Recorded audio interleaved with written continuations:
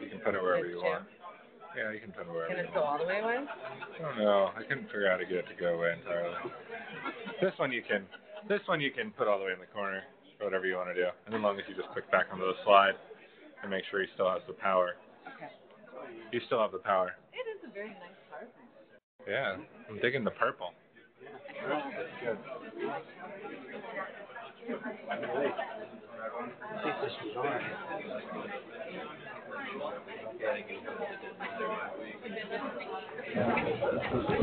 Are we good here? Yes. All right, great. We are good. All right. Thank you very much.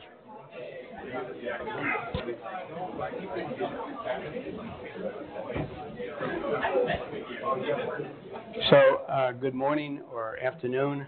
I'm Dr Ballou. I'm going to talk about a favorite subject, lupus, for the next 2 hours. It is 2 hours, right? 3 hours? Okay. So, at any rate, we're going to try and make sense out of this complex issue. I want you to notice how colorful the slide is because lupus, the foundation and the organization has picked purple as their favorite color, so this is as close as I could come.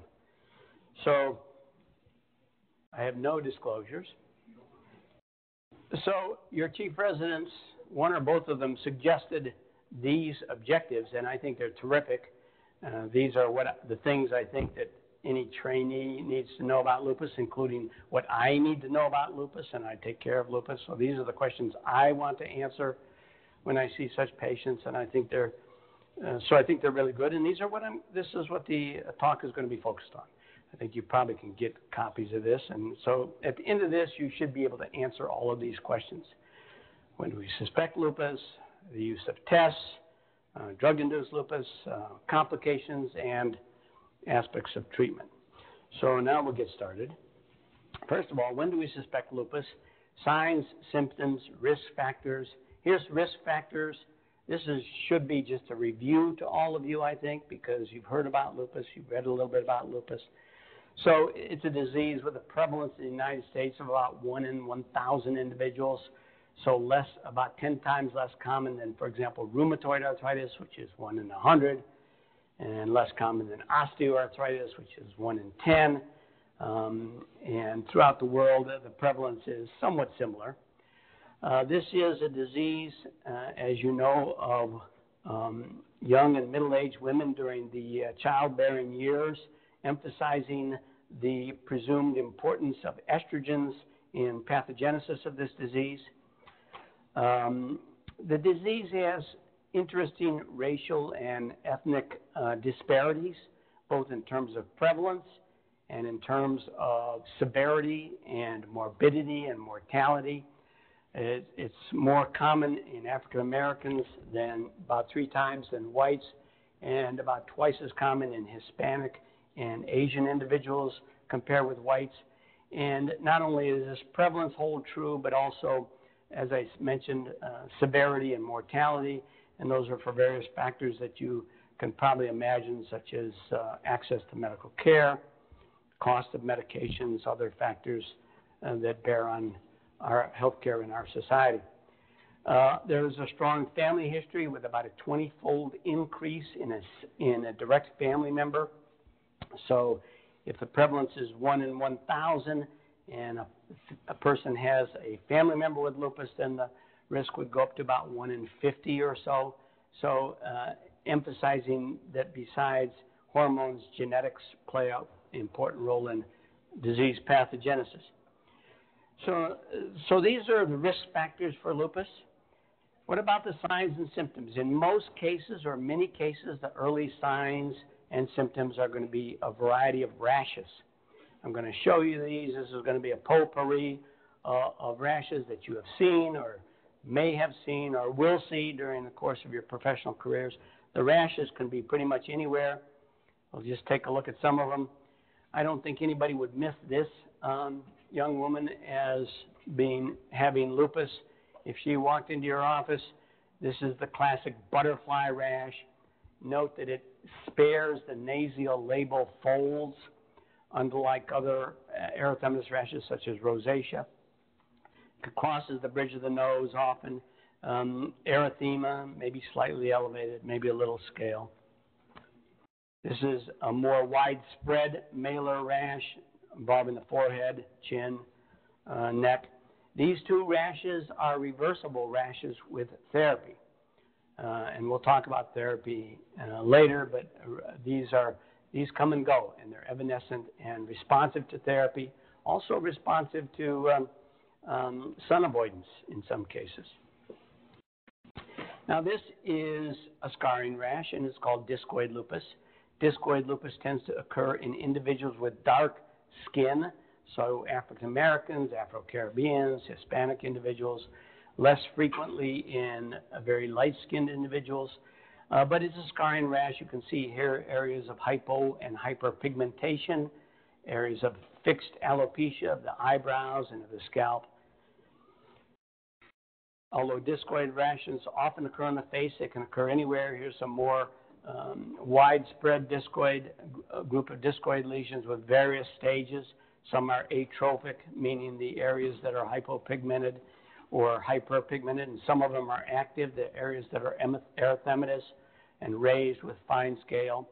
So this is classic discoid lupus.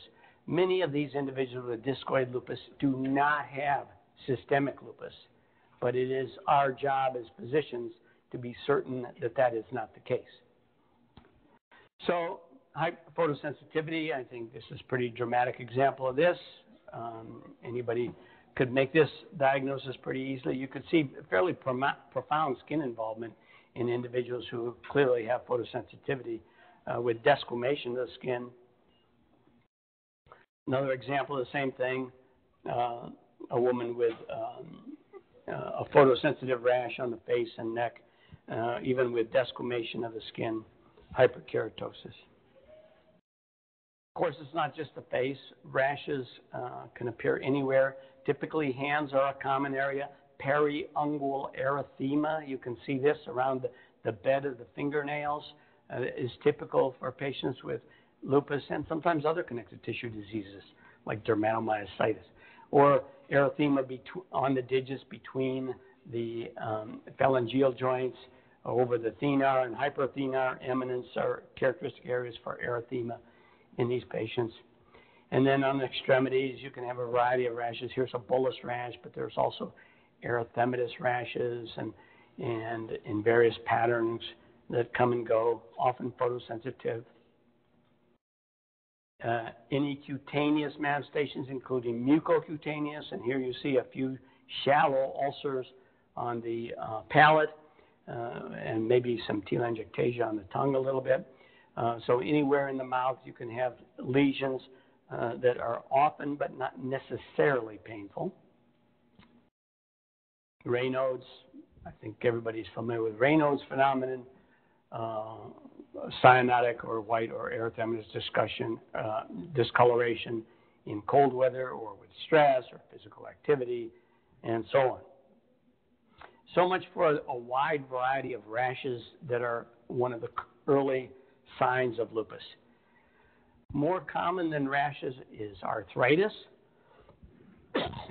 and arthritis, not just arthralgias, meaning with tenderness plus or minus swelling, usually of small joints, peripheral joints, typically hands, wrists, feet, ankles, maybe the knees. Notably, back pain is not an illness, a problem that occurs in lupus, or for that matter with rheumatoid arthritis. So back pain in individuals is due to another cause. This is peripheral joint pains, and these come and go in about 95% of lupus patients. So it's somewhat difficult to make a diagnosis of lupus without a history at some point of peripheral joint pain or stiffness or swelling. And finally, I want to mention constitutional symptoms. We should not ignore that some patients will just present with constitutional symptoms only: fever, a little bit of anorexia, maybe a little depression, a little bit of weight loss. In a young individual, this should bring to mind the possibility of a systemic disease, and in particular lupus. So enough for some of the calling card clinical manifestations for now. Now we're going to get into the lab test part. And I apologize to you right off the bat. This is the most difficult aspect of lupus, is defining the role of laboratory tests in helping us make the diagnosis. So we're going to start with the ANA test. Many of you know that our laboratory has recently changed from the indirect immunofluorescence ANA test, which was a titer, reported as 1 to 40, 1 to 80, 1 to 160, and so on, and have changed to an autoimmune panel, which gives you a qualitative ANA. That means positive or negative, this or that, 1 or 0. That's it. If the ANA is positive, then it is reflexed to a bunch of other antibodies for other nuclear antigens. If it's negative, nothing else is done. So how do we why are we here, first of all? I hate to tell you this, but the answer is, as with everything in life, money. ANA immunofluorescence test, which has been around for 50 or 60 years, is the gold standard, and still my professional organization, rheumatologists, we call it the gold standard, but it is disappearing. It has disappeared from this hospital, and it's going to disappear from every hospital you're going to ever be associated with, because the ANA test requires a person to do the test. The person has to be skilled and trained. It takes time, and that costs money. Now the ANA test is done using a machine, an automated multiplex machine with little fluorescent beads that can tell you yes or no. And that's the way it's going to go, because it doesn't require people and it's cheap. So it is going to be the way of the future for all laboratories in the future, and it is in our laboratory now. So how do we reconcile the previous ANF titers with the current yes or no autoimmune multiplex test? We can't. They're not directly comparable. So the beauty of the immunofluorescent ANA test, which is the IFA, was that it was highly sensitive, so that almost everybody with lupus, 98 to 99%, had a positive ANA test of at least 1 to 40, often 1 to 80. Very sensitive. So that if you saw a person and you were thinking about lupus and you got an ANA and it was negative, you could say, we got to look elsewhere. It's not lupus. Let's move on. I mean, it was that sensitive. Unfortunately, the ANA immunofluorescent test is not specific. 15 to 30% of healthy women could have a low titer positive ANA test. So just not specific. But that's okay. We have other means for determining the diagnosis and specificity. Now, the current ANA is less sensitive. This is a little bit unfortunate, and it is going to require all of us to be more careful clinicians. So I'm going to give you an example. I made this up. Here's a 28-year-old African-American female medical resident, senior resident. She's had Raynaud's for 10 years, not a big deal. 8 to 10% of healthy women get Raynaud's phenomenon, usually during adolescence, so it's very common. So that's no surprise. Recent increased hair loss, a little bit of a concern. Women don't like to lose hair. And there's other reasons for hair loss. Recurrent mouth ulcers, well, they occur commonly enough in healthy people, but, you know, recent and recurrent and makes one wonder a little bit. You get a CBC, the white count is 3.8. It's a little bit lower than the usual 4, but we know that African Americans in general have slightly lower white counts than Caucasians, for example. So you put these things together and you say, well, what about this hair loss and the mouth ulcers, little leukopenia? I'll get the ANA test. So you get the new ANA test and it's negative. So the answer is what to do. In the old days, the ANA test would have probably been positive, 1 to 40, and you would have said, well, you might have lupus. Now, there is uncertainty involved. I heard a great lecture by a famous rheumatologist a few years ago, and he said, he was an old guy, and he said, we must learn to live with uncertainty. And all of us as physicians during our professional careers must do so. And the ANA test interpretation is going to be involve some uncertainty. So what about this particular individual here? What to do? Does the person have lupus? The answer is, I don't know. And you won't know either. And so you'll do your thorough history, your thorough examination, you'll get the urine test, you'll get some other tests, and you may still not know. Then it's going to become a patient careful discussion regarding uncertainty and the need for perhaps follow-up in 6 months to 12 months just to see if anything else is going on. Okay, so there's going to be uncertainty involved as we work through the current ANA test assay because it is less sensitive. The sensitivity, if you really want to know, is about 70 to 80%. That means 70 to 80% of lupus patients, known lupus patients who walk into your office, malar rash, swollen joints, protein in the urine, you know it's lupus, 70 to 80% will have a positive ANA. Not as great as it used to be, but we have to take all of this into context. Okay, so now what if the ANA test is positive? We have confirmatory tests, and they are anti-DNA and anti-SM. If the ANA, the current one, is positive, it reflexes to these tests among other anti-nuclear antibody tests. There's 13 of them, SSA, SSP. You can look them up. You'll see them online in EPIC. But if the anti-DNA or anti-SM are positive, that's great. Ball game is over. It's lupus. Move on. Find out what's going on. Initiate treatment. These tests are highly specific. Almost no one else with any other disease, or certainly not any normals, has antibodies to DNA or anti-SM.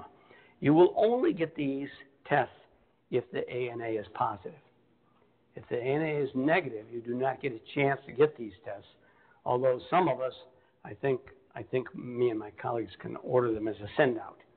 It's to be done outside the hospital. And if you wish to get it done, talk to one of us. We can arrange it. But it's not something the laboratory will ordinarily do because it gets sent outside.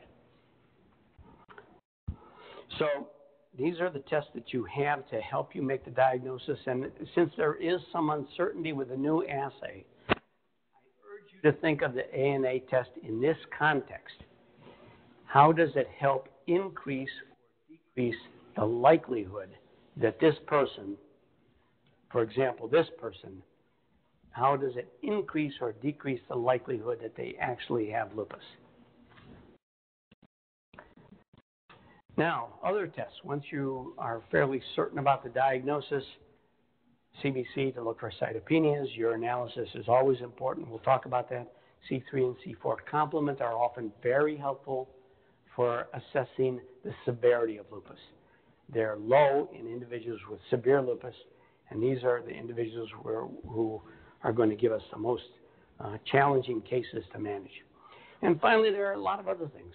Vitamin D, lipid profiles. We're going to talk about this. Okay, moving on to the next subject I was asked. What about drug-induced lupus? You've heard of it. Fortunately, it is not so common as it used to be because many of the medications that have been associated with drug-induced lupus are not used so commonly anymore. Procainamide is sometimes used, but it's not probably the most important anti-arrhythmic medication these days. Hydralazine is not the most commonly used antihypertensive these days, but those are two major causes of a positive ANA and drug-induced lupus.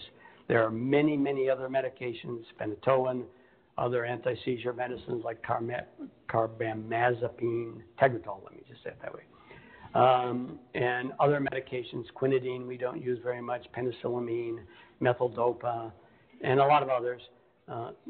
Perhaps even beta blockers, a low incidence of positive ANAs. and actually some oral contraceptives, but not the kind that we currently use a lot. The older oral contraceptives, which were high estrogen compounds, did occasionally produce positive ANA tests, but the current ones, at least in this country, which are commonly used, are not so likely to produce positive ANA tests.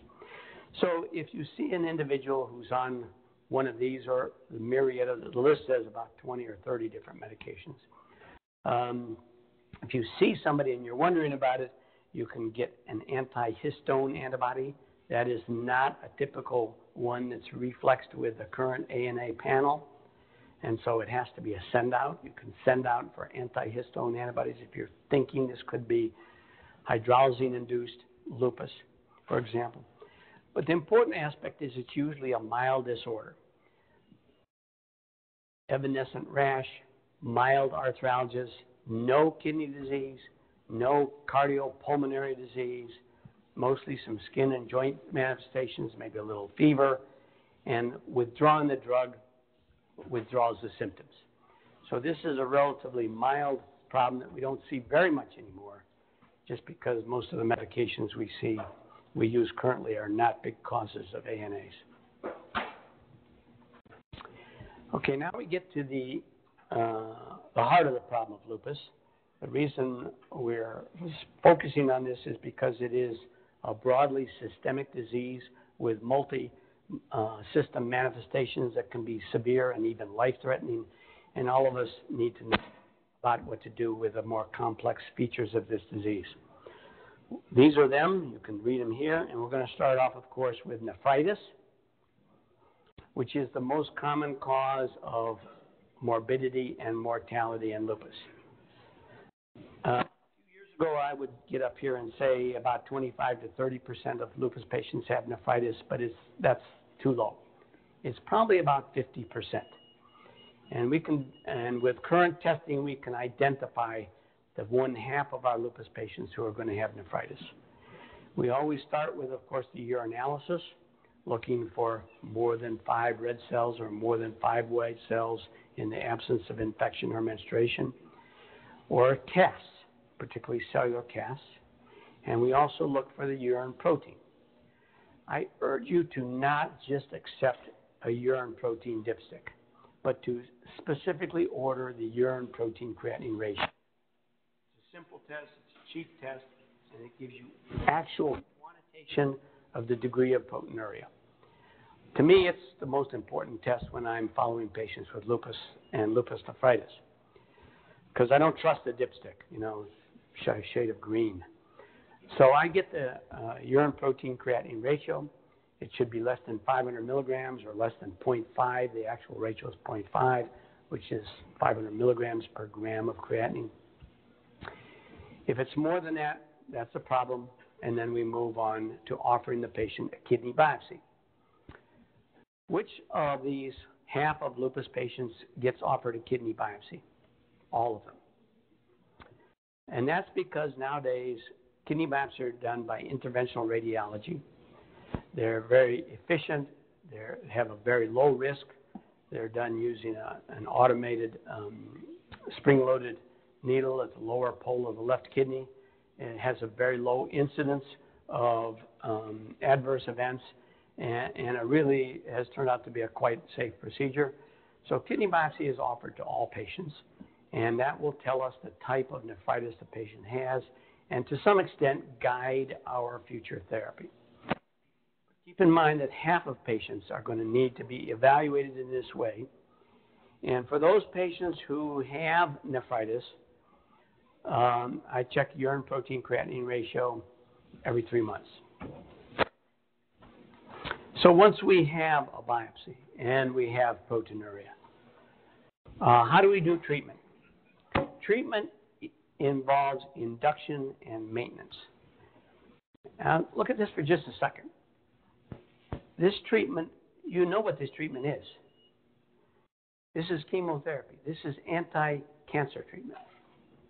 No other rheumatic disease, except maybe vasculitis, is treated with induction and maintenance like we would treat cancer. And the reason we're treating this as cancer because I envision lupus nephritis to be as serious as cancer for the long term. So every patient gets induction and then maintenance. And induction involves high-dose intravenous pulse steroids for 3 days, followed by 1 milligram per kilogram prednisone, plus 1 or more immunosuppressive drugs. They could be cyclophosphamide, mycophenolate, tacrolimus, rituximab, newer ones, but immunosuppressive therapy in 100%, along with high-dose steroids. So this is a dramatic therapy, but it is dramatic therapy for a dramatic complication of lupus. After 6 months of induction therapy, then we move to maintenance therapy for at least 3 years of a somewhat more benign immunosuppressive agent, such as azathioprine or maybe mycophenolate or maybe cyclosporin. We have a range of immunosuppressive agents, and we're going to have more, which is fine. If we use induction and maintenance therapy, what are the results? 70% of our patients over the course of 3 years will do well. 30% will eventually go on to renal failure and sometimes death. So that's we're looking to improve on the 70% of patients that we can cause to get remission of lupus nephritis and avoid the 30% who are going to be a problem. Okay, so much for lupus nephritis. We'll move on. Here's an interesting phenomenon that has become important within the past 3 or 4 years. That is the realization that cardiovascular disease, including major cardiac events, are common in patients with lupus. A bit of a surprise, since lupus patients, we're talking 30-year-old women, not a population that we usually envision to be at risk for cardiovascular disease. But it is in lupus patients with a 6-fold increase compared with age-matched healthy controls. So in terms of the specifics of the cardiovascular disease, pericarditis you've all heard of, everybody knows about that. It occurs in about 20 to 25% of lupus patients, but at post-mortem, at least 50% of lupus patients have thickening of pericardium by histology, indicating that subclinical pericarditis probably occurs more commonly than we see clinically. But it's what we're concerned about, these other features. Ischemic cardiovascular disease. In our patients with lupus, it's not just atherosclerotic disease, which is what we see a lot of, but it's also thrombotic disease, which occurs in young individuals with lupus. So a couple different reasons to have ischemic disease. Myocardial disease can be myocarditis related to inflammation of actual myocytes. Valvular disease, you've heard of Liebman-Sachs endocarditis with valvular deposits that can lead to murmurs, and these patients can be at risk for endocarditis, infectious endocarditis. And of course, arrhythmias occur more frequently in lupus patients than in healthy individuals. So virtually every characteristic type of cardiovascular disease that you can think of is somewhat more common in these individuals for reasons that are not clear. But this is an exciting area of research interest, and we've had our own fellows been involved in research in this area as well. So what do we do about this cardiovascular risk? Well, the things that you normally do when you treat your internal medicine patients. Monitor the blood pressure. Check the lipid profile. Echocardiogram. It's recommended that all lupus patients should have an echocardiogram at some point, usually soon after their first diagnosis, for surveillance, to consider occult, a myocardial or endocardial or pericardial disease. I sometimes do repeat echoes, particularly in individuals that I think are at risk. Some patients will need event monitoring. There are multiple other techniques that are being studied. A couple areas around the country are looking at coronary calcium. You've heard of that. It's another new cardiac measure of disease, particularly ischemic heart disease. And other techniques are going to be used as well. Cardiac MRI is being studied experimentally.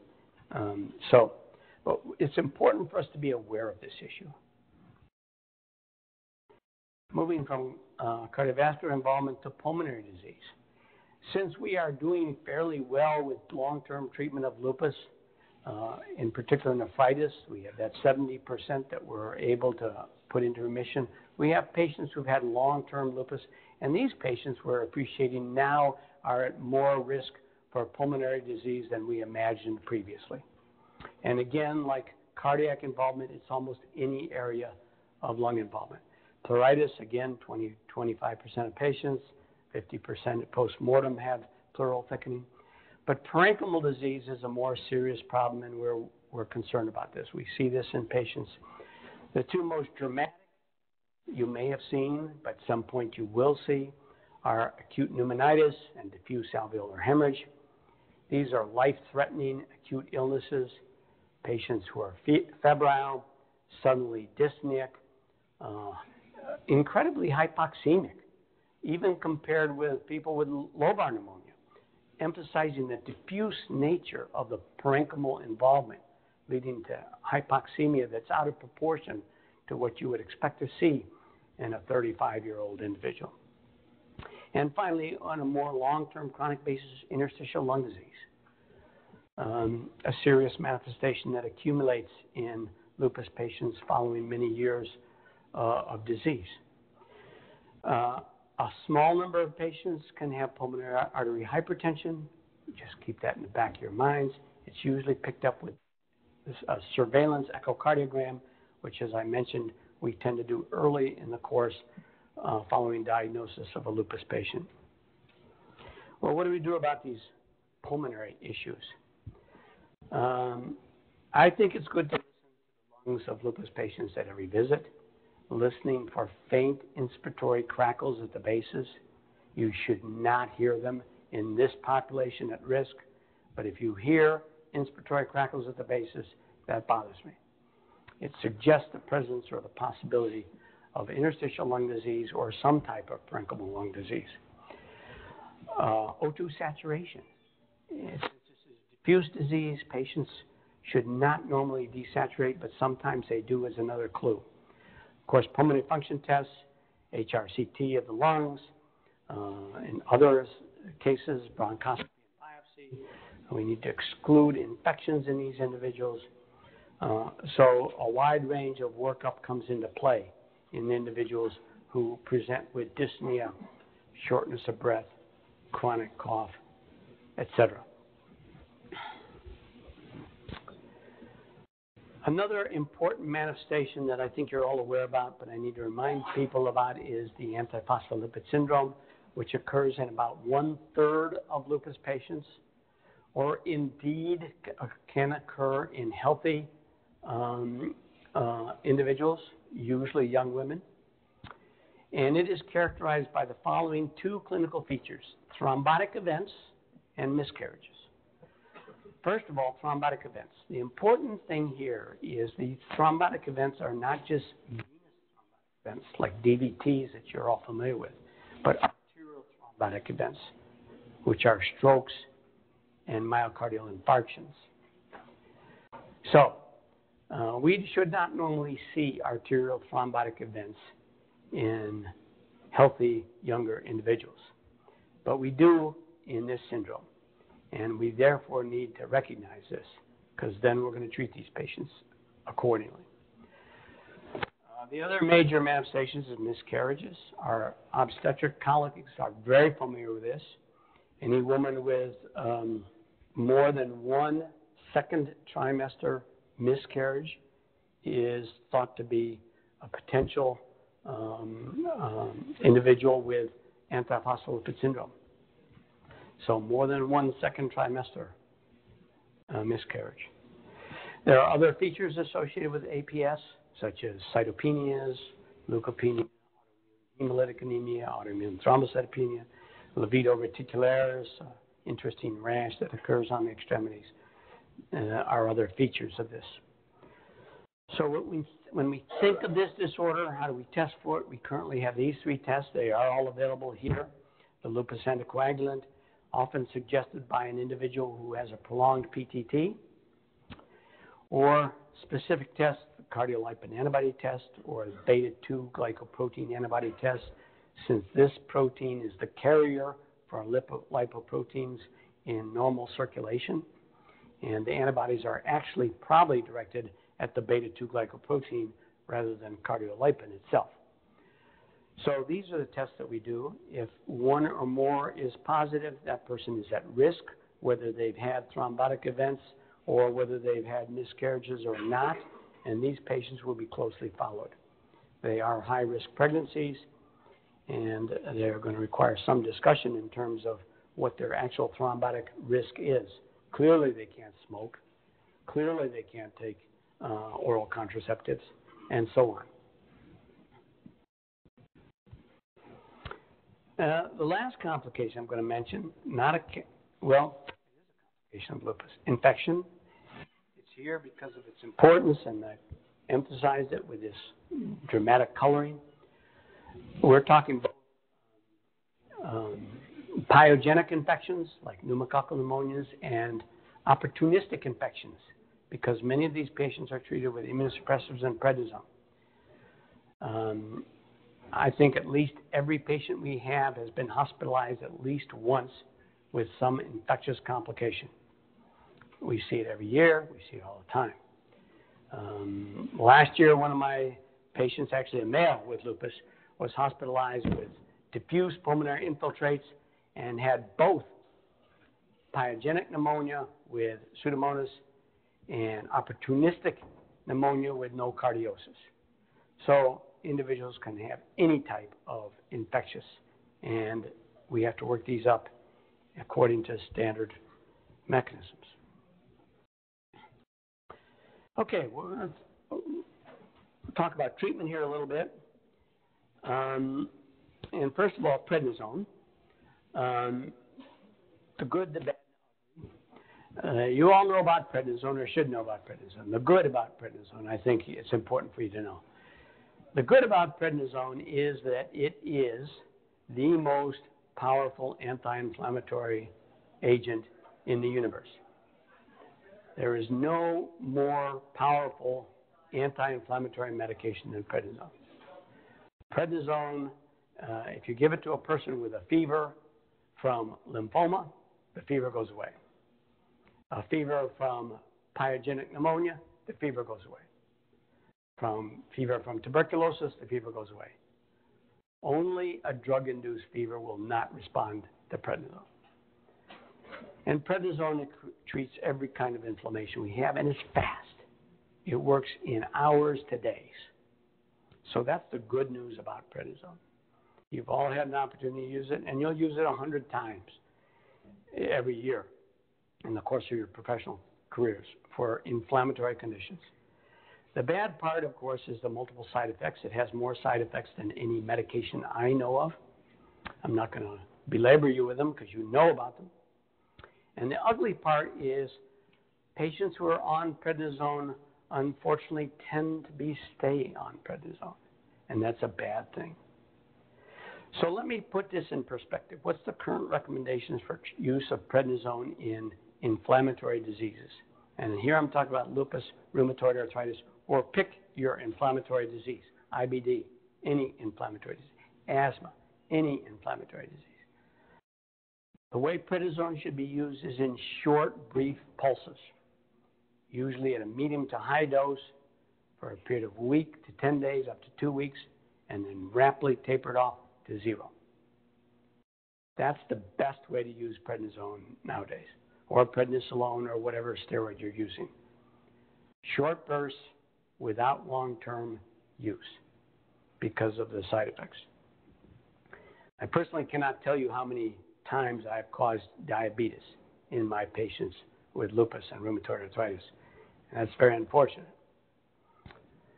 Okay, so much about prednisone. Hydroxychloroquine, also called Plaquenil, a very benign medication. We use it in almost all lupus patients. It has some interesting activity that prevents, that affects innate immunity. So it's quite a more powerful agent than we used to think. A very safe medicine. There are good studies show that lupus patients who go through pregnancies do better when they're on Plaquenil. Probably the same thing applies to rheumatoid arthritis patients. Patients are less likely to have flare-ups of kidney disease. So Plaquenil or hydroxychloroquine is a good choice. Immunosuppressives for everybody with serious disease, including nephritis, including chronic lung disease. There's a wide range of immunosuppressive agents available we have at our fingertips now. You've heard of them: azathioprine, mycophenolate, methotrexate, and so on. We use them but carefully, realizing the risk of infection. We're beginning to develop targeted therapies. You may have heard of belimumab, which is targeted against anti-B lymphocyte stimulator, a molecule that stimulates B lymphocytes to make them make autoantibodies. So this is the first targeted therapy approved. As of today, if you go on to clinicaltrials.gov, there are over 100 trials underway in the United States for new therapies to treat lupus. Most of these are targeted: anti-cytokine, anti-B cell, anti-T cell, and so on. And finally, then, I want to leave you with this thing that we must not forget, which is treating lupus patients is more than just prednisone or Plaquenil or an immunosuppressive agent.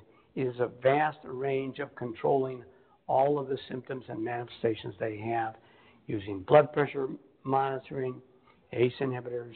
You see it on here: calcium, vitamin D, statins because of the cardiovascular risk, maybe baby aspirin, contraception, discussion for every woman who has nephritis, sunscreens, and many other things: pneumococcal vaccinations, zoster vaccination, flu vaccination, topical steroids, and the list goes on and on and on. So a complex like this disease requires truly a great deal of internal medicine management. And I'll stop there. I hope this answered the questions that we addressed at the beginning, or any other questions that you have at the present time. Yes? One question. Is there any role of IL-1 inhibition for patients with lupus and cardiovascular disease? Not clear yet. We have inhibitors of IL-1. Some of them are quite. We've used them for rheumatoid arthritis. We've used them for childhood arthritis and some other vascular diseases. They're being looked at in lupus. Nothing I know of yet that suggests that inhibition of IL-1 will be very effective, but we're going to find out.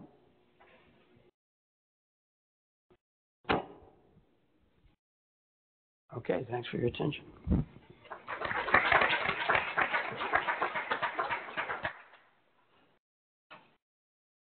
Thank you. You bet. I wrapped it up in time. Yeah. Oh, perfect.